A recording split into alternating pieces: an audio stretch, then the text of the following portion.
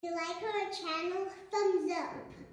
Hi guys, it's Betty again with a recipe from my homeland. Today I am going to show you how I make ugali. Ugali is a staple food in East Africa all the way to South Africa, which is very loved. I'm currently living in Germany and I come from Kenya, and I'm going to make the ugali with lamb stew and kales. Stay with me and see how I made my ugali. So guys, that was a lot of work separating the meat and cutting it, and this is a lot of meat than I was expecting. So I'm going to separate it into two portions, and one I'm going to freeze it and the rest I'm going to use today. And I have two bones that I am going to cook them, and I'm going to make some broth, and this broth I'm going to use it as a base for sauce. Instead of adding water, then I'm going to add the broth, which give it a nice taste. So guys, let's get started. This year was a beautiful summer and I was able to grow some kales in my garden. Here are my spinach that I just harvested. Cooking is about to start. Here is my lamb. I've already washed it and I let it to drain the water. These are my kales already cut and drained the water. And this is oil, some bit of salt, the cayenne pepper. So those are the only store-bought that I'm going to use. Onion. These onions are for making the kales and the stew. And these are my herbs that I got from the garden. So I'm going to use thyme, rosemary and oregano. And then I have garlic and ginger that I've already sliced. And that is my broth. And those are my tomatoes. The cooking is just about to start. So I'm just preparing the cooker. We put a bit of oil. Parallel to it, I'm going also to be making the kales. Use all that oil. It's not so much. Let it heat a little bit, and then I'm going to add the onion.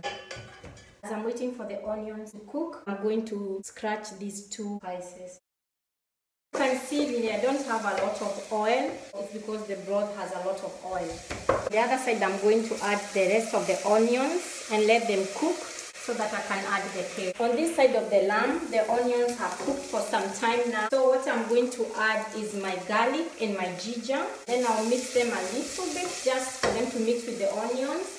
And then I'm going to put my rosemary, oregano on thyme. The reason why I didn't cut them is because I'm going to remove them. But the flavor will already have come out. It's already smelling so good. That side was too hot for me and I'm cooking here. And then of course at this stage I'm going to add a little bit of cayenne pepper. Just a bit of it. I just want a piquant taste. And then of course my Royco Maggi mix. I prefer adding my spices at this stage because I find it mixes well with my meat. I'll let them cook for 1 minute and then I add my meat.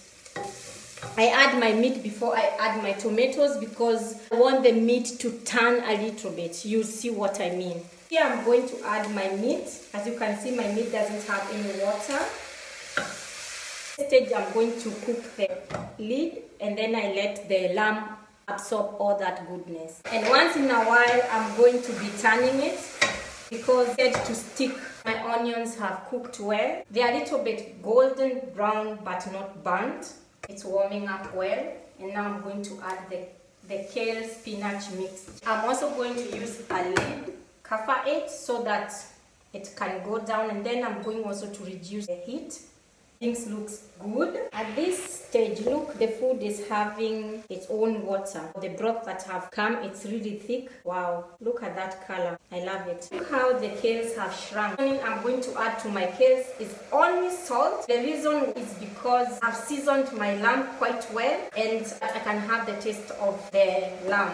It's a good combination. This one, I'll let it simmer. I put it quite low. I don't want it to cook for a long time, so that it will retain all the vitamins. On this side, things are looking pretty good. At this stage, I'm going to remove the herbs.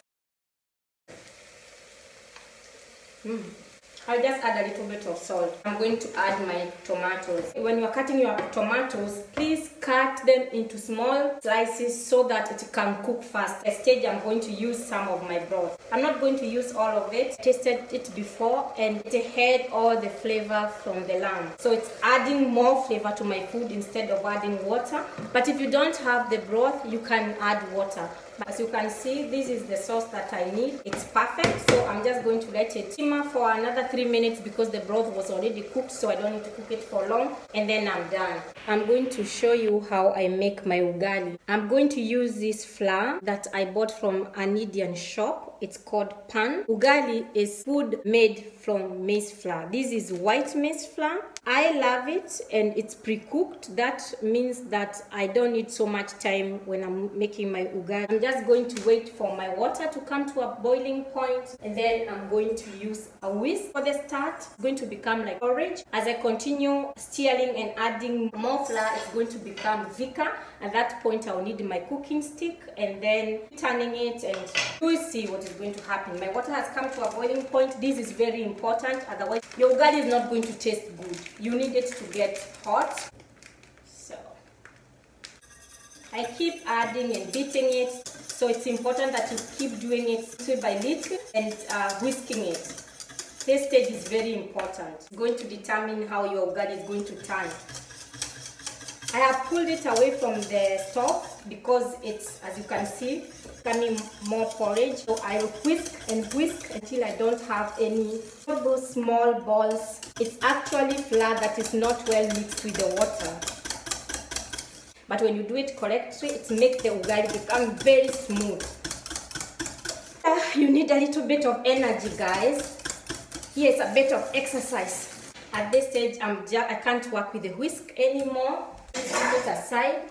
Add some flour to my cooking stick and keep adding the flour. You need to be careful so that it also doesn't become too thick. But of course, I still need more flour. Ooh, making ugali, you don't really need weak hands. I think that should be enough. So keep in mind, you don't, as I said, you don't need to make it very, very dry, because when you leave it to settle, it also continue getting dry. It's like porridge, you know. When you also make porridge and you let it settle, it become more thick. This is it. This is how you make your ugali into a circle. Wet your cooking stick and then keep doing like this, and then it will turn into a circle. That looks quite good when you put it on the plate and you want to serve it. I am going to finish my video here. I'm starving and the food is smelling great. I'm going to show you the end result, guys. Until next time, I hope you're going to try this recipe.